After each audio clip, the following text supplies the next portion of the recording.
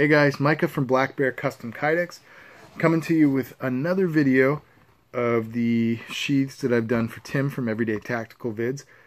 This is all part of just batch one. We're probably going to do another small batch coming up here in the near future, but I'm handing off the knives that I've already worked on for him, handing them off tomorrow morning. So I just wanted to make sure I got some videos of everything and put them up on my channel.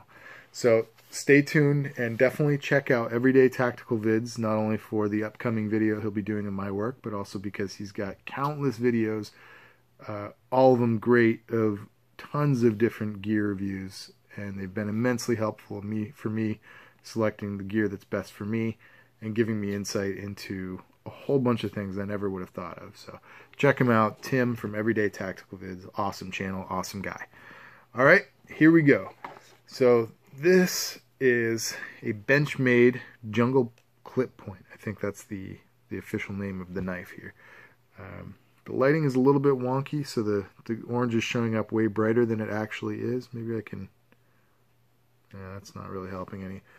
Well, in any event, it's definitely more of a true hunter's orange. It doesn't quite look so much like something you'd pull off a tree in Florida, but anyway, so this is the sheath that we settled on. We decided that we wanted to do black basket weave for the main sheath and orange rattler for all the attachments. Just quickly going over the attachments.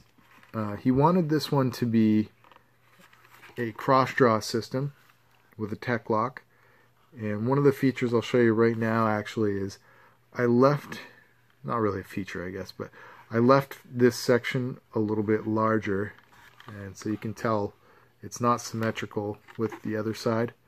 So this section back here is the tab that I would drill out and hook a leather dangler to, and I wanted to leave it like that because it is a pretty large knife and it's a pretty heavy system, and you know, a dangler just might be a preferred method. So after trying out the cross draw, maybe he'll decide in the future that he wants to convert it to a dangler. I just wanted to leave that option open. So alright, let's get into the attachments. We have a Surefire.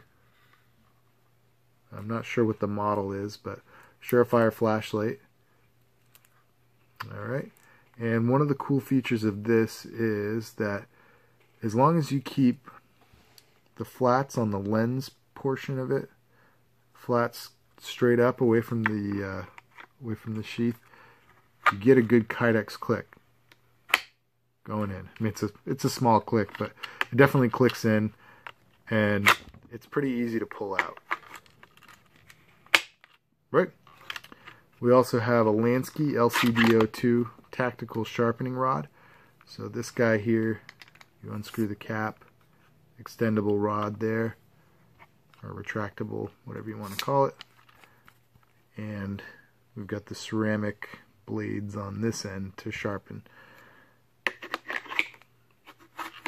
The other thing on the front we have is a mini Altoids tin, and I have stripped the paint off of it.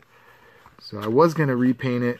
Actually, I did repaint it, just black spray paint over it, but the paint was thick enough to change the retention on it.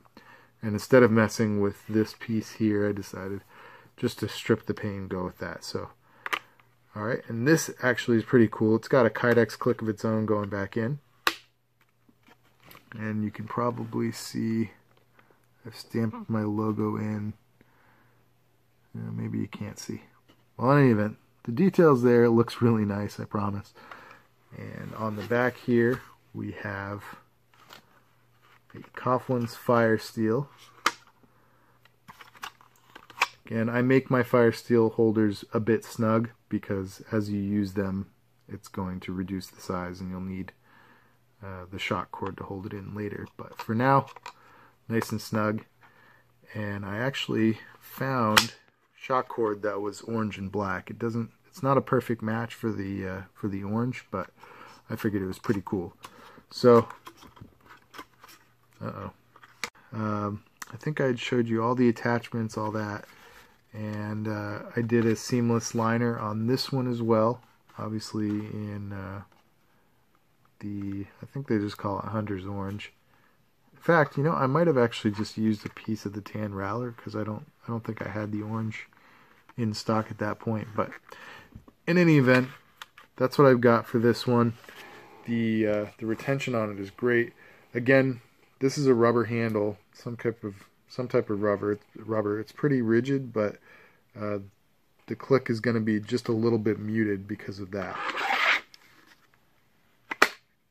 You can definitely still hear it. It's got a great draw. And the only complaint I have about this Kydex, I really love how the black basket weave looks, and it's actually pretty easy to work with compared to some of the other Kydexes.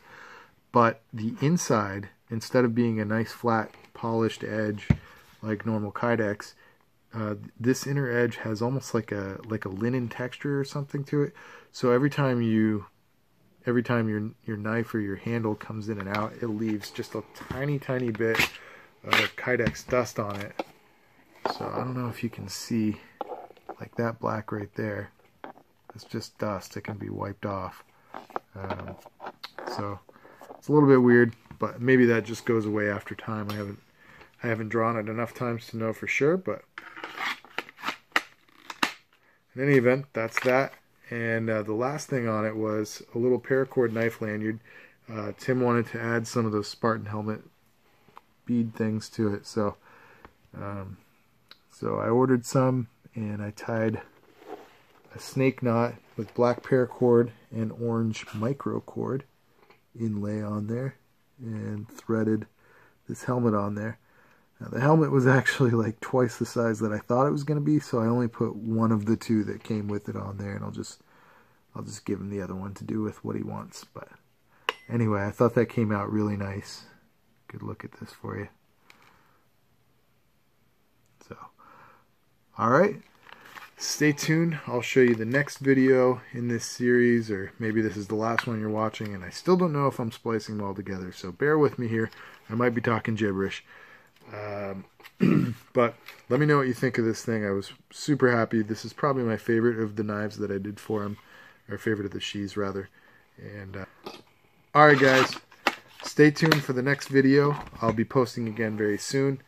And thanks for tuning in. If you haven't already checked out Tim from Everyday Tactical Vids, please go check out his channel. Subscribe, like, comment on videos, share them, spread the love. Tim is a great guy, and his videos are awesome. Really great gear review, tons of different things, and they've been immensely helpful in my search for various pieces of gear and whatnot. So shout out again. Thank you so much, Tim, for giving me the opportunity to work on some of your knives. I had a blast doing this, and I hope to partner with you again in the near future on some other projects. So, alright guys, thank you. Like, comment, share, subscribe, and stay tuned for more videos. Take care.